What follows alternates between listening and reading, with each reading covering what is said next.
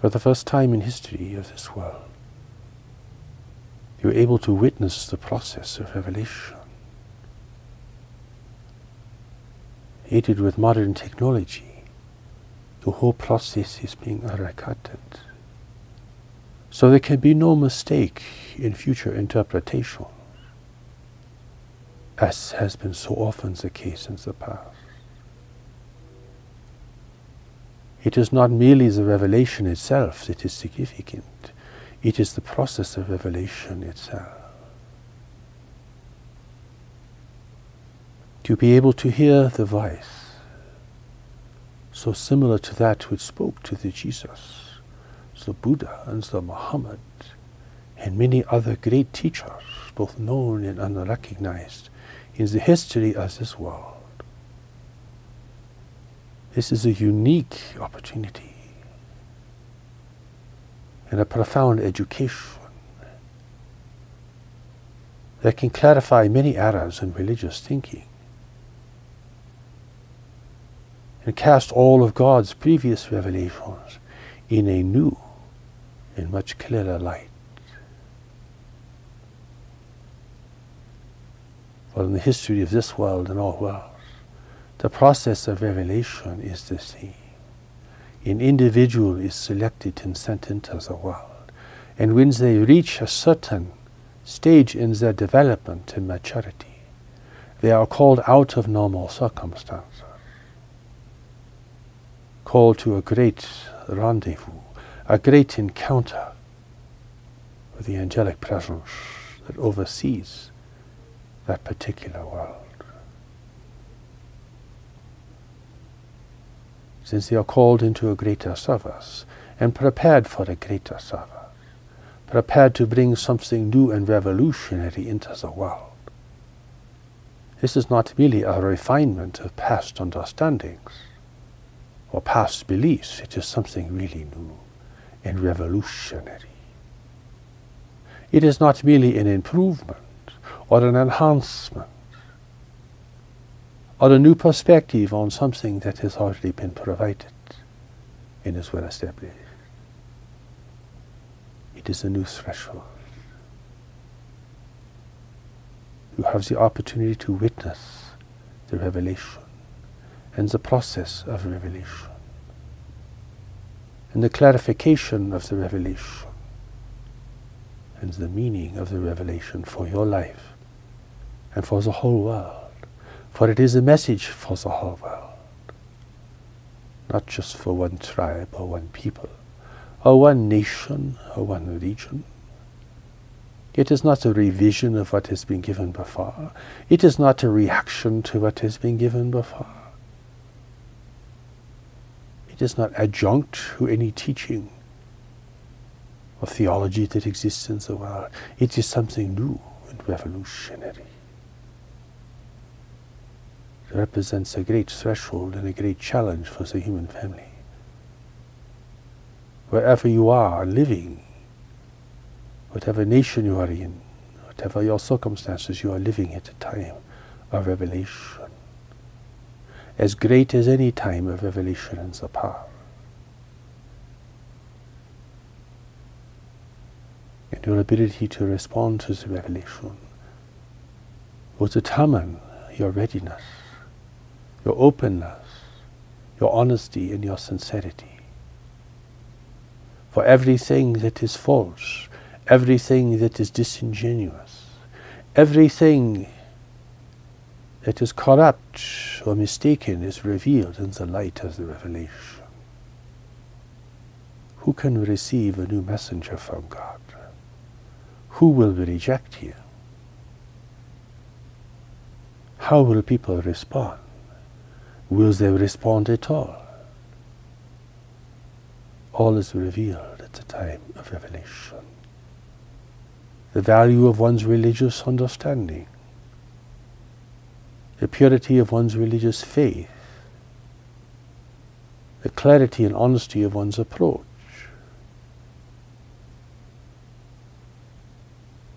the openness of one's heart and mind.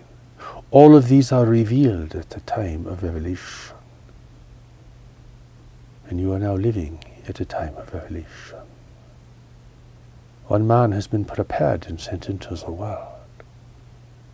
There can be no other who can make such a claim. For heaven knows who has chosen and who has not. And those who choose themselves and elect themselves well, they cannot bring a new revelation into the world. They do not have the power, the clarity, and most importantly, they do not have the revelation itself. Everything is revealed at the time of revelation. The process of revelation is so very different from the studies and the fantasies and the miracles that people ascribe to such events, such seminal events in human history that have been glorified and escalated way out of the ordinary to try to give greater prominence and significance to the teachings that emerged from such a great event. But these great events all have humble beginnings. They are not grand and sensational. They are not filled with miracles and extraordinary events where everyone stands in awe. That is the difference between reality and human invention. But the revelation is extraordinary. It is rare. For God only sends a new message into the world, perhaps once in a millennia, a time of great threshold, challenge, and difficulty for the human family, at a time of great opportunity and great need, where a new revelation must be given, not simply further commentary on what has been provided before.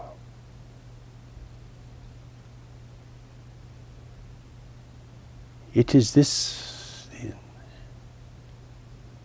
that must reach beyond the ideas and beliefs of the listener into a deeper part of them, a deeper intelligence within them, a part of them that is still connected to God. It's a part of them that we call knowledge. You cannot fool knowledge.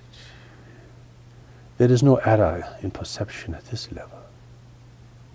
But alas, so few people have gained this state of mind, this deeper connection sufficiently that they can see clearly and follow knowledge, which represents the direction of God's will and purpose in the world. The revelation before you is the greatest and largest revelation ever given to humanity, for it speaks to a literate world, a world of global communication, a world of greater sophistication, and a world of escalating and profound need, confusion, and misery. It is the first great revelation to be given to a world community, to a literate population. And that is why it must speak now with greater clarity, greater emphasis, greater sophistication and complexity. For you cannot be a child and face what you will be facing in the world and beyond. You cannot be simply a blind follower and prepare yourself for the great waves of change that are coming to the world, or for humanity's encounter with intelligent life in the universe, the greatest and most consequential event in history. You cannot worship God and think that you are fulfilling your destiny here, for each of you has been sent into the world for a greater purpose. It is connected to the evolution of the world and to the reality of human need around you. Only knowledge within you knows what this means specifically and what must be done to prepare you for it and what must be achieved through you and through others whom you will naturally associate with in light of a greater purpose. The revelation is not here to create a pantheon of gods of fantastic stories that seem incredulous and difficult to believe. It is not here to make you into servants of God as much as it is to encourage you to represent the divine will and purpose, which only knowledge within you can enable you to do. It is a great revelation for a future that will be unlike the past, for a world in decline, a world of declining resources, a world of environmental destruction, a world where it will be more difficult to take care of people, to provide food, water, medicine, and energy around the world. A world of greater danger and contention. And beyond this, a world that is facing intervention from races in the universe who are here to take advantage of human weakness and expectation. Therefore, the message is very powerful, but it must be very clarifying. And the messenger must proclaim this, and also be able to teach what it means. It is something that has required decades of preparation. It has taken the messenger decades to even receive the new message from God. It is so vast and inclusive. The messenger must be a man without position in the world, but he must be well educated and very compassionate. He must be simple and humble. He must speak clearly, but in terms that everyone can understand. He must demonstrate through his life the value of his message and the significance of living and learning a new revelation. He is not perfect, but none of the messengers have ever been perfect. He is not going to produce miracles for the masses, because none of the messengers have ever really done that. He is here to open the door to a deeper experience of the divine presence and power in the lives of people everywhere, rich and poor, north and south, east and west, in all nations, in all religions. He is not here to replace the world's religions, but to provide a greater clarity and relevance to them. For humanity must prepare for the great waves of change that are coming to the world. If human civilization is to survive and to be stable and to be a foundation for humanity's greatest accomplishments in the future, humanity also must be prepared and educated about life in the universe to the extent that you will need to understand in order to determine how you will respond to the presence of an intervention in your own world.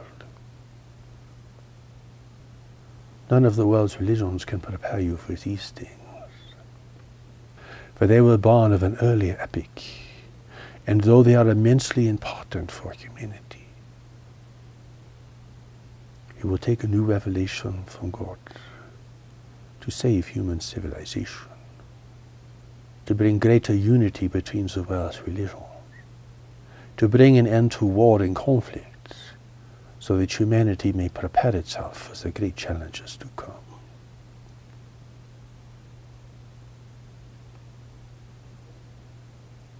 You cannot be anchored in the past and understand the revelation of the future. You cannot be adamant about your religious views and comprehend how God will speak again, and why has God spoken again, and what it will mean for you and for others. Your heart cannot be closed, or you will not hear and you will not see. And you must love humanity enough to value such a revelation and to learn to live according to what it teaches, and to receive the powers that it provides, the grace and the compassion that it emphasizes. The messenger is facing a very hazardous journey ahead, for there will be much resistance to the new revelation, as there has always been great resistance in the past to God's revelations in the world, whenever and wherever they were given. He will not be speaking in every town. He will not be present at every event. He will only speak here and there. But his message will be broadcast to the world, and the revelation will be presented to the world with its own commentary, its own directives, its own clarification. It is not something that to be left up to future scholars and individuals to interpret, to comment upon, but that has proven to be hazardous and unfortunate in the past. That is why the revelation is so explicit and so repetitive. That is why it is so clarifying, to minimize the possibility of human error, misperception and misunderstanding. It restores to the individuals the power of knowledge, which was only the privilege of the elite and the elect before. It speaks of the deeper conscience of humanity, the conscience that was established before you even came here. Be your guide and counsel in all things important. The messenger must not be worshipped. He is not a god. None of the messengers were gods.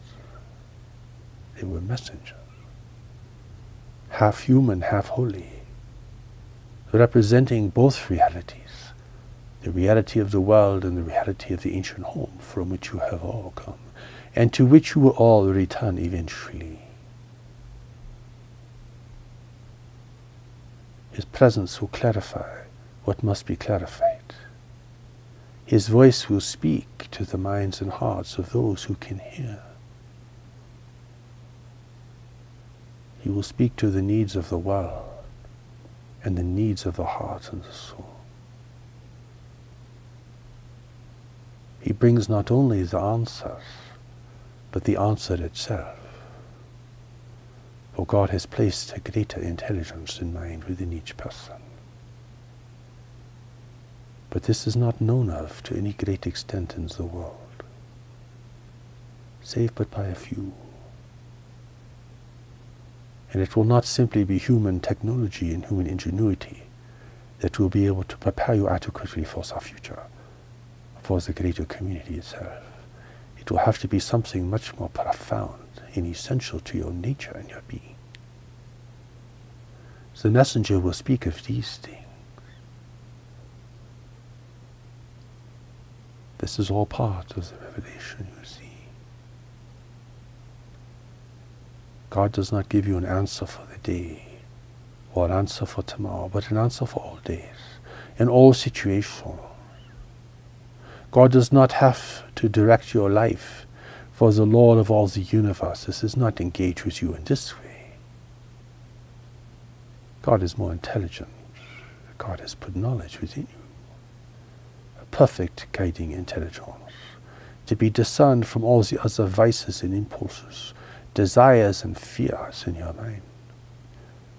The revelation has provided the steps to knowledge, the pathway for gaining access to that which is the greatest endowment that God could ever give to humanity, or to any emerging or advanced race in the universe.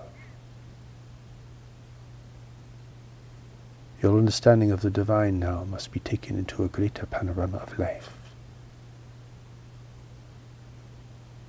Your understanding cannot be anchored in the past, but must be flexible and be able to adapt to the future as greater and greater change occurs within you and around you.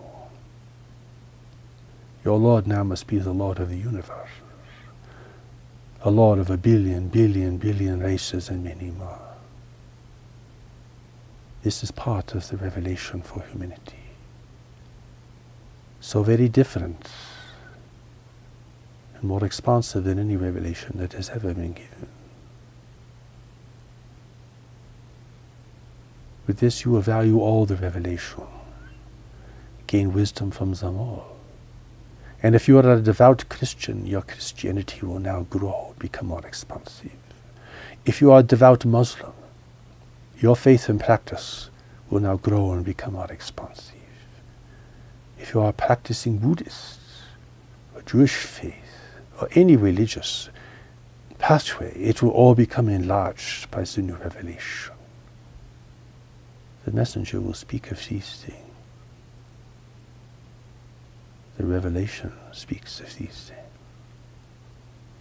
And for the first time, you will hear the voice of revelation. It was never possible to record this previously for obvious reasons. But now, you will be able to hear the voice of revelation. It is a wondrous thing, but it is also a challenge for you. For if you cannot hear this, if you cannot recognize this, then you must face your own impediments. You might criticize, deny, and avoid this, but that only shows your weakness and your limitations. What more does God have to do for you? If you cannot receive the revelation, what can God do for you? God who has given an answer to the whole world and to you individually, to your faith, to your tradition, to your religion, to your culture, and to your nation. Do you want favors? Do you want dispensations? Do you want to be relieved of your difficulties of life? Do you want to be pampered? Do you want miracles at every turn? Do you want to be on some kind of welfare to heaven, as if you were helpless and impotent in the world?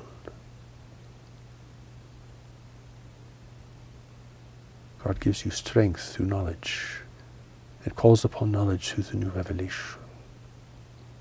It's not God who will save the world, but it is the people who are sent here to save the world that will do it. And they will play their small but significant role.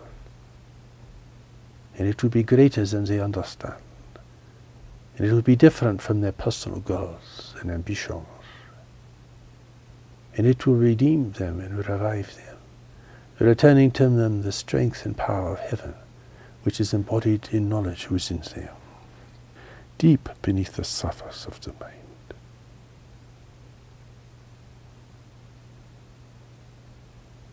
You have the opportunity to understand the process of revelation. And if you can understand this, you will see what a miracle it really is. And you will not turn the messenger into a god, but accord him the respect and deference that he deserves. And you will be honest in your approach, not to dismiss or disdain the revelation, but to hit it, to experience it, and to apply it to your life sufficiently that you may comprehend its greater purpose and meaning for you.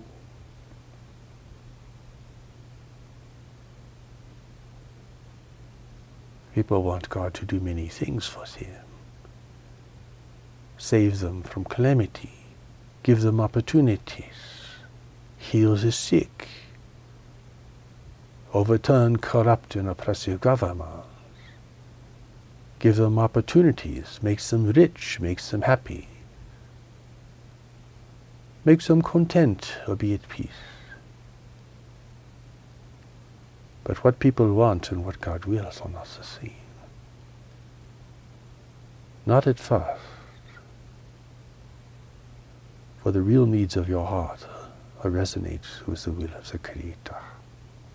but the real needs of your heart and soul may be something that is not within your awareness yet. A deeper honesty will take you there. God has provided the power of knowledge, and with it the pathway and the engagement with life that will redeem the individual.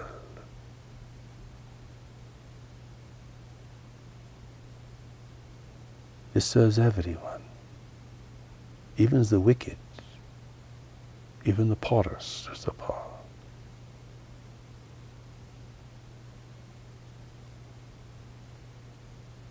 Here there are no heroes and masters. There are only those who are stronger with knowledge, who can demonstrate its grace and power in the world. How very different this is from what people are taught to think and to believe. But thoughts and beliefs are at the surface of the main. Beneath the surface is the great opening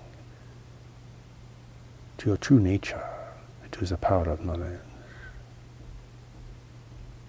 You do not yet realize how important and essential this is to your life. That is why the revelation must provide the clarification of what religion really is and means, what spirituality really is and means, and how all true spiritual practice are in essence steps to knowledge. But it is difficult to find this in the religions of the world. So overlaid they have become with ritual, tradition, commentary, and misinterpretation.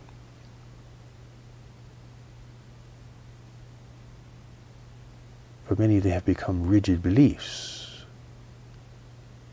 For others a consolation only. The true power can only be found within them with a great teacher and a wise guide. Humanity does not have time for this now, for the hour is late. This is not merely for certain individuals to take a greater journey in life. It is for the whole human family to prepare in the most practical and essential ways for the great change that is coming to the world, that is already beginning to strike the shores and to overwhelm the cities, to cast nations in conflict with one another, to darken your skies, to pollute your rivers,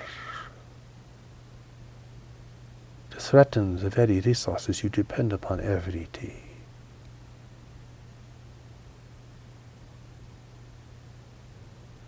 The revelation is not here to frighten you, but to empower you, to give you strength, courage, and determination, to give you compassion and tolerance, to give you the power of knowledge, which is the source of your real strength and integrity.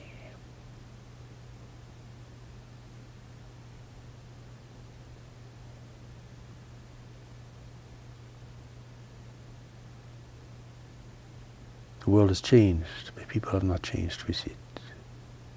The great waves are coming, but people do not know. Intervention is occurring in the world, but people are unaware, or perhaps think it is a wonderful thing. It will take a revelation from the Creator of all life to prepare humanity, to awaken humanity, and to strengthen and unite humanity, so that it may have a greater future and survive the great challenge to its freedom and its destiny. There is so much to learn. There are so many things to be set aside, so many things to be questioned, so many things to be reconsidered. A revelation from God brings all of this. It is a great challenge to the recipient and to the people who are so blessed to receive it. And while the messenger is in the world, you have this great opportunity to hear him, to consider His word and the meaning of His presence in the world at this time. It will be a great shock to many. It will be resisted by many. It will be received by many. But it will take a great shock to awaken humanity to the reality of its situation and to the circumstances for which it must prepare. It will take the shock of revelation. It will take the shock of the future. It will take the reality of this present moment and the realization that one is not living the life they were sent here to live. And the recognition that your ideas alone cannot prepare you for greater scenes. That you must have the power of knowledge, which is the strength of heaven that has been given to you.